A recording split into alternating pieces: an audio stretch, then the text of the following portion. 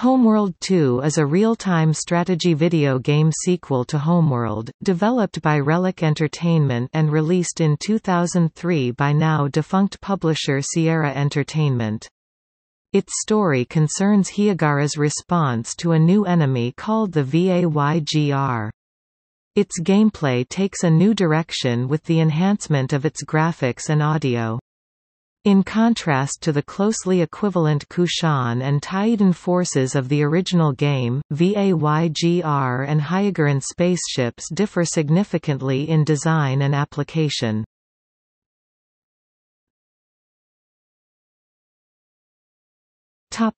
Gameplay. Homeworld 2 shares the movement system and three-dimensional play area of its predecessor.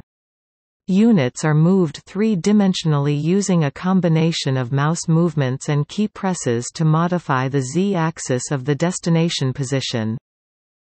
Gameplay in Homeworld 2 depends on so-called resource units, RUS, which are collected by harvester craft.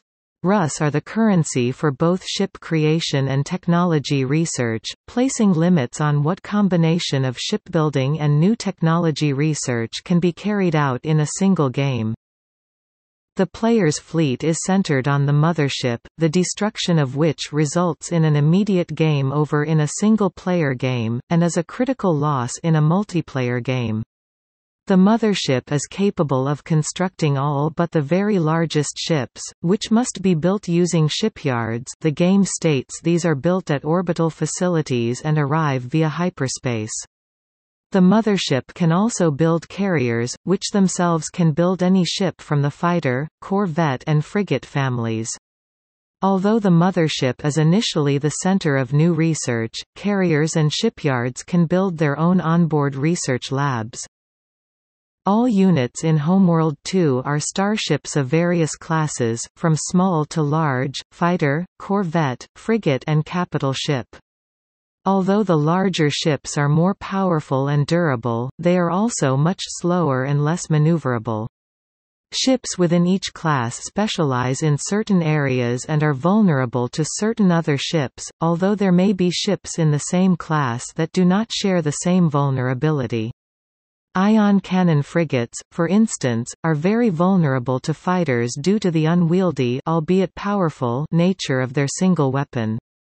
Flak frigates, however, are specifically intended for use against fighters, but lack the firepower to defend themselves against other frigates.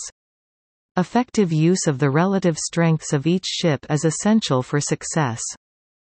Homeworld 2 allows players to co-opt enemy ships using specialized frigates, much like the original game. These maneuver close to enemy vessels and dispatch boarding parties, which capture the vessel after a short period of time. Capture can be sped up by using multiple frigates against the same target simultaneously. However, these frigates are completely exposed to attack during the boarding process, and all capturing progress is lost if they are destroyed. Although Homeworld 2 nominally has no difficulty setting, it features dynamic difficulty adjustments, in which the strength of a level's opposition is determined using the composition of the fleet the player enters the level with, the fleet remaining at the end of the previous level. This led to an exploit in which players retired all of their ships at the end of the previous level, reducing them to RUS, and entering the next level with a huge store of raw materials to use against a very weak enemy. The game also codifies the support caps introduced in Homeworld, and explained in Homeworld, Cataclysm, by placing overall limits on how many ships of each class the player may control at once. Mission objectives in the single-player game are primarily achieved by destroying key enemy elements, capturing particular targets, protecting certain units for a particular amount of time, or towing an object back to the mothership. In addition to the storyline objectives, a significant portion of the missions require the destruction of all enemy units.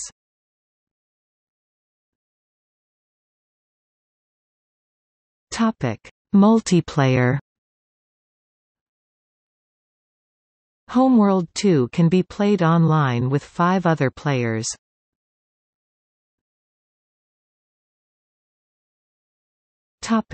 Plot. Homeworld 2 continues the struggle of the Hiigarans and their leader Karen Sajet. While in the original game the player could select either the Kushan or Taiidan races, in the sequel the Kushan are established as the canonical protagonists. During the events of the original game and played out in the prequel deserts of Karuk, the Kushan race of the planet Karuk discovered the wreckage of the Kar Toba, an interstellar transport starship, in the Great Desert. Inside, they found an ancient hyperspace core, and a galactic map etched on a piece of stone that showed that the Kushan had been transplanted to Karuk long ago, and pointed the way to their long-lost homeworld, Hiigara. The Kushan built an enormous self-sufficient mothership, powered by the hyperspace core from the Kar Toba, to carry 600,000 people across the galaxy to Hiigara. Throughout their journey, the Kushan battled the forces of the Taiidan Empire, which had exiled them, and endured numerous other hardships along the way. With the aid of the Bentusi, a powerful and enigmatic race of traders, the Kushan reached Hiigara and destroyed the Taiidan Emperor, laying claim to their homeworld. The story continues that the hyperspace core found in the Kar Toba was the second of only 3 known to exist in the galaxy, left behind by an ancient race known as the Progenitors. The first core was possessed by the Bentusi, the third was lost until approximately 100 years after the exiles reclaimed Hiigara, found by a Vaygr warlord named Makan. With his massive flagship empowered by the third core, Makan began a campaign of conquest, seizing control of the remnants of the Taiidan Empire and surrounding star systems, and—as of the beginning of Homeworld 2, began attempts to capture Hiigara. The story states that religious beings of the galaxy consider the discovery of the third core to announce the end times, during which Sajuk, thought to be an immensely powerful being, will return. Makan believes himself to be the Sajuk Kar, a messianic figure that will unite the 3 cores and herald the return of Sajuk. The game begins with the commissioning of a new mothership, the Pride of Hiigara, at the Great Derelict at Tanis. The Pride of Hiigara is similar in shape and design to the original mothership and commanded by Karen Sajet, as in the original game. The ship is attacked by the Vaygr during the final stages of construction, but escapes to rally the Hiigaran fleet. Makan's fleet lays siege to Hiigara, and the warlord offers a deal to the Hiigarans: if they surrender the second core to him, he will spare their homeworld. The Bentusi inform the Hiigarans that they must find Balcora Gate, left behind by the Progenitors, behind which is something essential for stopping either the Vaygr threat, the end times, or both. The Hiigarans find a progenitor dreadnought in the wreckage of a massive vessel, and find that it is required to unlock Balcora Gate. The great harbour ship of Bentus, last of the Bentusi, sacrifices itself after being ambushed in a progenitor AI attack, leaving its core for the Hiigarans to claim in order to stop Makan. But the warlord learns of the Balcora Gate as well, and the game's penultimate mission takes place on the other side, where Hiigarans and Vaygr alike discover that Sajuk is in fact a mothership-sized progenitor starship, with sockets for the 3 hyperspace cores. The Hiigaran fleet engages Makan's flagship and destroys it, claiming the third core from the wreckage. With all 3 cores, the Hiigarans reactivate Sajuk, abandoning the Pride of Hiigara, and bring it back to Hiigara to break the Vaygr siege, destroying the Vaygur's planet-killer weapons and saving Hiigara from destruction. Sajuk is later found to be the key to a galaxy-wide network of hyperspace gates, ushering in a new age of trade and prosperity for all civilized races in the galaxy, the age of Karen Sajet, the true Sajuk Kar.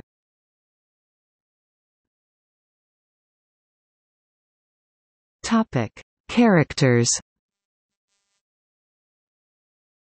Like the original Homeworld, there are only a handful of individual characters with a prominent place in the narrative. Karen Sajet, the main protagonist, the scientist who volunteered to become the living core of the mothership during the original game, returns once again as Fleet Command on the Pride of Hiigara to lead the Hiigaran fleet against the Vaygr. She is voiced by Jennifer Dawn Graveness, taking over for Heidi Ernest, the original voice of Fleet Command in the first game and in the training missions for Cataclysm. It was announced at PAX South in 2015 that the voice change was due to personal circumstances that left Ernest unable to reprise her role as Fleet Command, though she returned to the role for the remastered collection. Fleet Intelligence, much like in the original game, Fleet Intelligence is a male character who analyzes sensor data and generates mission objectives during the single-player campaign. Also like in the original game, he is not heard in multiplayer. He is voiced by Eli Gabe in the original release. Michael Sunsik, the voice of Fleet Intelligence in the first game, returned to the role for the remastered edition in 2015. Captain Sobin, commander of the Furan fleet that aids in the defense of the Pride of Hiigara during a Vaygr attack. Captain Aloham, commander of a Keith Nabal shipyard that eventually joins the mothership fleet. Makan, the main antagonist. Makan is a warlord of the Vaygr and ruler of an interstellar domain that includes the remnants of the Taiidan Empire. He believes himself to be the Sejuk Kar, the chosen one who will unite the three cores and bring about the return of Sejuk. Unlike the Taiidan Emperor in the original Homeworld, Makan is a battle-hardened warlord and brilliant strategist. He is voiced by Mark Oliver.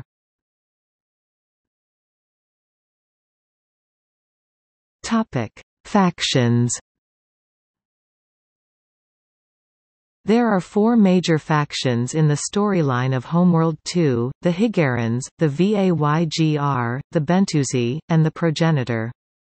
However, only two, the Hiigarans and Vaygr, are playable.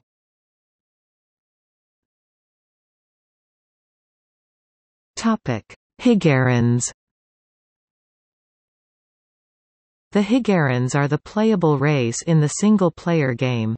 Their story began in the original Homeworld as a number of Kushan clans on a desert planet called Karak. They detected a large metal formation in the Great Desert after a deep space scanning satellite encountered an error in its propulsion system, which turned it around and scanned the planet's Great Desert. It was revealed to be an ancient spaceship, turned into a city, known as the Kar Toba. Inside was a stone with a galactic map and the text, Hiigara, which, despite other linguistic drifts, still meant, home, in every dialect on Karak. The discovery of the stone served as a powerful enough symbol to end all wars and unite the entire global population into an effort to travel into space to discover their origins. The technology discovered allowed the Kushan to build a massive mothership which took 60 years, according to the opening cutscene. However, no computer was powerful enough to command the mothership, as there would be too much data to be processed at any one time. A young scientist named Karen Sajet volunteered to become the living core of the mothership after creating the technology to neurologically link her brain to the mothership's systems. This action, however, led Karen to become inseparable from the core, but it is revealed at the end of Homeworld 1, she survived being disconnected from the vessel. Within the Kar Toba was one of the three known hyperspace cores, which allowed the mothership to perform its hyperspace jumps. After generations in exile and a perilous journey across known and unknown space, the Kushan Hiigarans fought their way to Hiigara, reclaimed their homeworld, and became a well-established nation controlling much of the inner ring of the galaxy.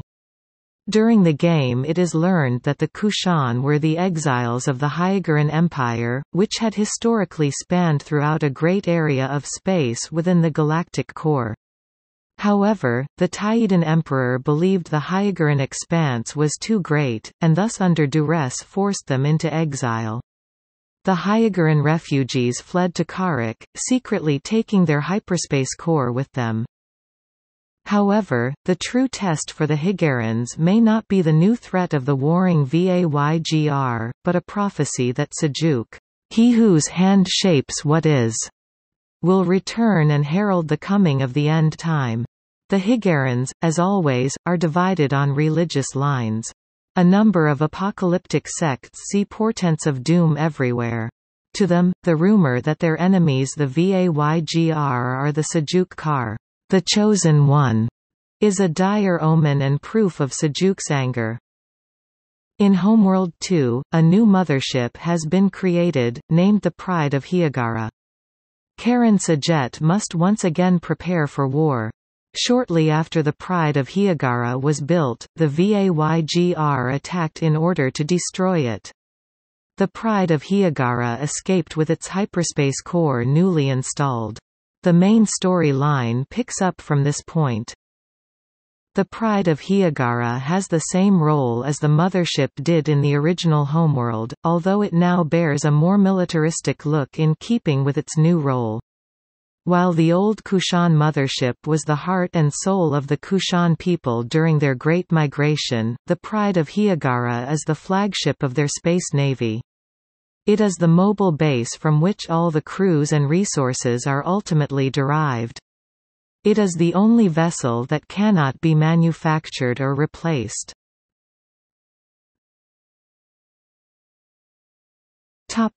Vaygr. The Vaygr are a warrior clan originally from Vay, an isolated planet in the eastern fringes of the galaxy. The discovery of early and inefficient hyperdrives enabled these warriors to travel and raid widely across their sector of space. Always a nomadic race, the strongest warlords brought groups together into crusades. A Vaygr crusade is entirely independent. The build capacity of their motherships, also known as flagships, combined with the resource harvesting of their individual craft enable them to live self-sufficiently in space. Communication between separate Vaygr crusades is minimal. Over the centuries, the Vaygr have integrated many separate races, civilizations and technologies including, as is learned from the opening scenes of the game, what remains of the Taiyidan Empire. The planet Vay is now forgotten, the name they take is its only living reminder. Constant infighting between separate crusades and struggling for position among warlords has kept the eastern fringe a war zone for a long time. However, under the guidance of the warlord Makan, the various Vaygr tribes have formed into a cohesive force. While still operating independently, the overall strategic aims of the Vaygr have been coordinated and focused by Makan, a master strategist. Homeworld 2 opens with a massive Vaygr invasion of Hiigaran territory. However, by the end of the single-player campaign, Makan was destroyed at Balcora and the main invasion force defeated in the Siege of Hiigara. It is not clear if remnants of the Vaygr continue to exist in the Outer Rims.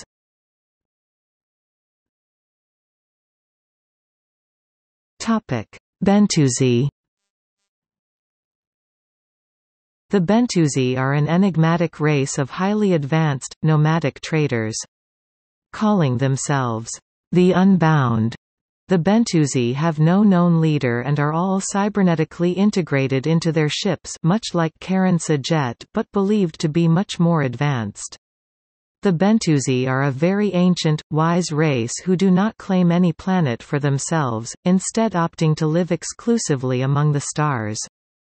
It would probably be impossible for the Bentusi to even survive outside of their ships, since they are physically connected to them. The Bentusi are one of the three races to possess hyperspace cores, along with the Vaygr and the Hiigarans. They made their debut in the original Homeworld and traded the Hiigarans the ion cannon technology. They also brought the Galactic Council to Hiigara to persuade the Taiidan to allow the Hiigarans to have their homeworld again. The Bentusi were instrumental in revealing the history of the Hiigarans. In Homeworld, Cataclysm they helped perfect the siege cannon and gave the designs for the Super Acolyte in the end. They are seen leaving the Homeworld galaxy in a mass exodus, due to the events in Cataclysm. At the beginning of Homeworld 2, the Bentusi are described as having one ship, the Great Harborship of Bentus. It was revealed that 4,000 years before the events of Homeworld, the Hiigaran Empire's fleet abused the use of their hyperspace core. Due to Bentusi pressure, they were ordered to give it up, but in an act of defiance they attacked the Bentusi fleet.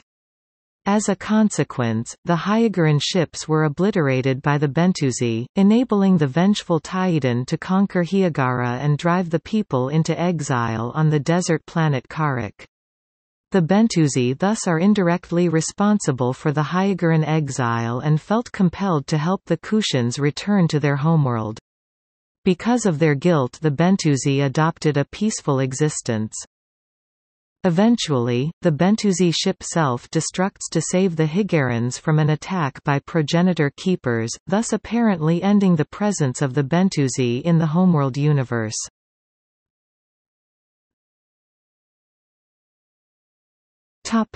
The Progenitors. The Progenitors were an immensely powerful and technologically advanced race that apparently died out about 10,000 years ago. Much of what remains from them is found in the Karos Graveyard, Great Wasteland, an area full of spaceship derelicts and debris. The 3 hyperspace cores were created by the Progenitors in the Forge module of one of their greatest spaceships, which was also the birth for the Dreadnoughts. One of the cores was discovered by the Bentusi 6,000 years ago, which brought forth a great age of galactic prosperity by making possible interstellar travel over long distances. The second core was discovered by the pre-Exodus Hiigarans, who through misuse of the device ended up being exiled to Karuk. The third core was found by the Vaygr. The central conflict of Homeworld 2 revolves around acquiring all 3 cores and unlocking their secrets. The Progenitors possessed great knowledge of interstellar and even intergalactic travel. Their hyperspace gate network, which uses the Eye of Aaron as its main gate, is one of the many constructed by this ancient race which possibly seeded intelligent life throughout the universe. Sajuk, he whose hand shapes what is, also called the Great Maker, was before the Homeworld 2 plot thought to be a god in the eyes of many races in the galaxy. Though this theology is not disproven by the events of the game, Sajuk was also the name of a progenitor and a warship. It was found by the Vaygr at the center of the galaxy, and accessed through the hyperspace gate at Balcora. It is only reactivated when the trinity of the 3 hyperspace cores is restored within it. How the core trinity was initially separated thousands of years earlier is not spoken of. Oddly, Makan, through some supposed influence of the third core, foresaw that the Hiigarans would bring the other 2 cores to him, instead of the Vaygr having to fight to acquire them. Like the Dreadnought, Sajuk is armed with a phased cannon array, though it is several times more powerful than a Dreadnought's, and can easily destroy even Mothership-class vessels in a few volleys. Defensive weapons include numerous pulsed energy arrays along the hull. It is also one of only 2 ships in the single-player game that can be commanded to make tactical hyperspace jumps. In addition to a near-perfect resistance to conventional weapons, the Sajuk is the only weapon capable of damaging and destroying the Vaygr planet killers, themselves based upon Bentusi technology. In the game's epilogue, Sejuk is the key to activating the long-forgotten Eye of Aaron, a portal to a galaxy-wide hyperspace network left behind by the Progenitors. This activation signaled both the end of the third time that the Bentusi had prophesied, and the beginning of the Age of Sejet. It is named this because Karen Sejet was now linked to the Sejuk vessel in much the same way she was to both the Kushan mothership from Homeworld and the Pride of Hiigara. The meaning of the phrase Sejuk Kar is cloudy, as at least 3 translations are heard in-game: Manipulator, Chosen One and Custodian.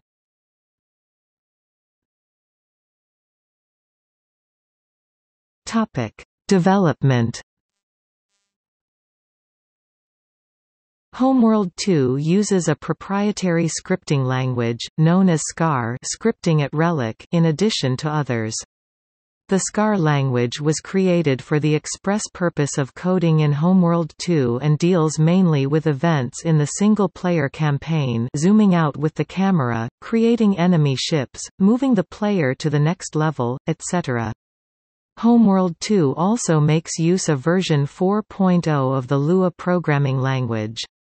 Homeworld 2 uses Lua for in-game levels, formatted as level files, AI, and as a rules engine for game logic.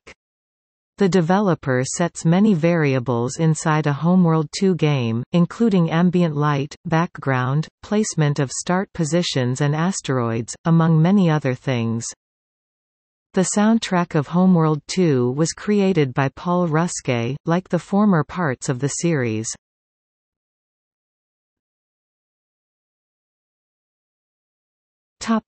Reception.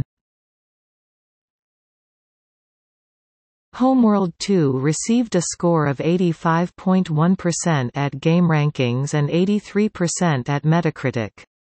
It also received a 9 out of 10 from IGN. The scenery background graphics were particularly well received.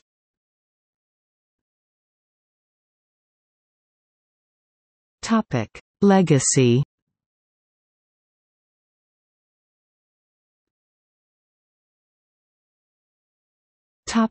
Intellectual property history.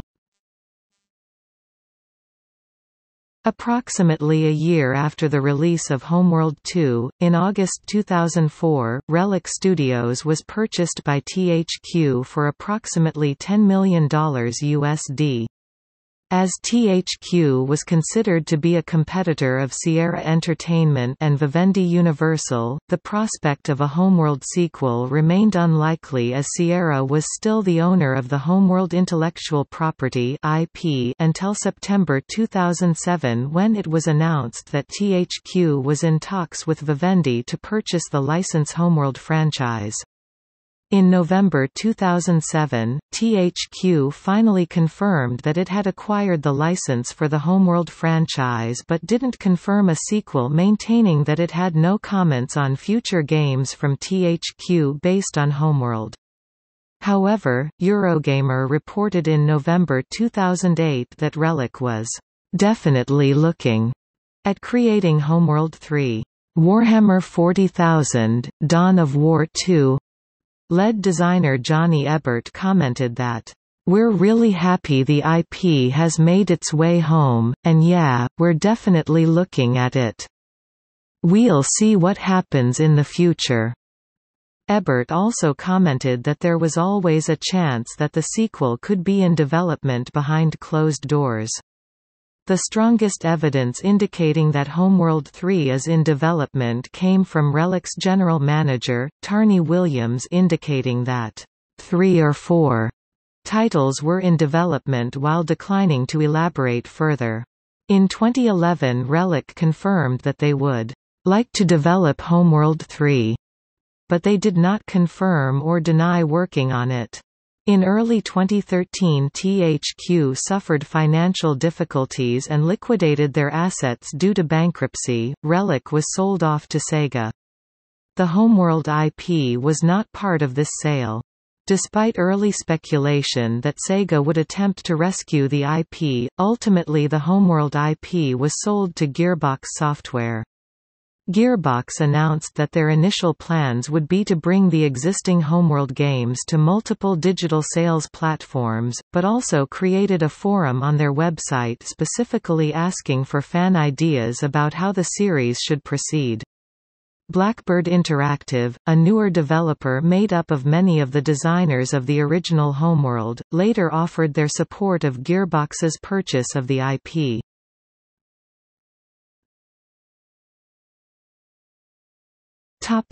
Prequel.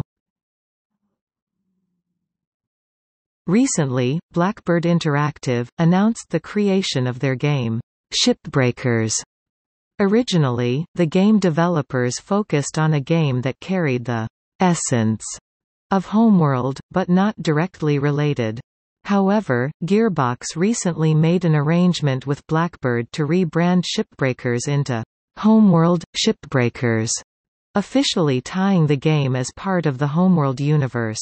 However, rather focusing on a true sequel, the game focuses on the past. It's a prequel, now known as Homeworld: Deserts of Kharak. It was released on January 20, 2016.